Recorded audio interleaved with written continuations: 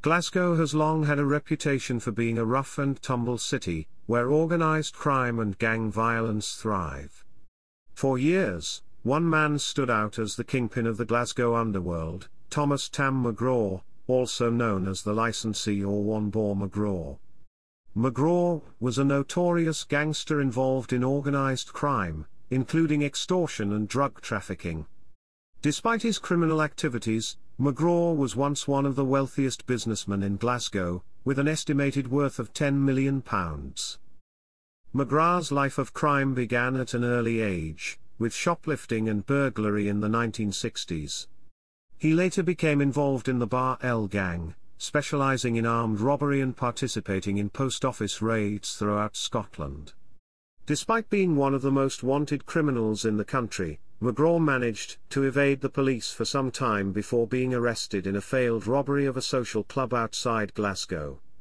However, the circumstances of his arrest led to speculation that he may have been a police informant, providing information on associates in exchange for protection from his own illegal activities. During the 1980s, McGraw expanded his criminal operations and became involved in narcotics such as heroin. He also purchased nightclubs and pubs, and was identified as a figure involved in the Glasgow Ice Cream Wars in 1984. McGraw was attempting to expand his own ice cream van business and had been known to use violence and intimidation to secure the most lucrative rounds for himself. In 1998, McGraw was arrested for drug smuggling but was once again acquitted, despite several of his associates being convicted. He was also attacked by unidentified assailants in 2002, but was protected by a bulletproof vest and received only minor injuries. Despite his criminal activities, McGraw was heavily protected by imported bodyguards from Ireland and surveillance by the Serious Crime Squad.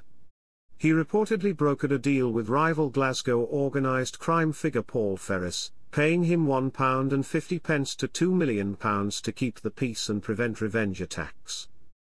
In 2007, McGraw died of a suspected heart attack at his home in Glasgow at the age of 55. He was one of the most notorious figures in the history of Glasgow's organised crime scene. McGraw's life and legacy have been the subject of numerous films, books, and TV shows, including the 2013 film The Wee Man, in which he was portrayed by John Hannah. Despite his notoriety, McGraw's story serves as a reminder of the dangers and consequences of a life of crime.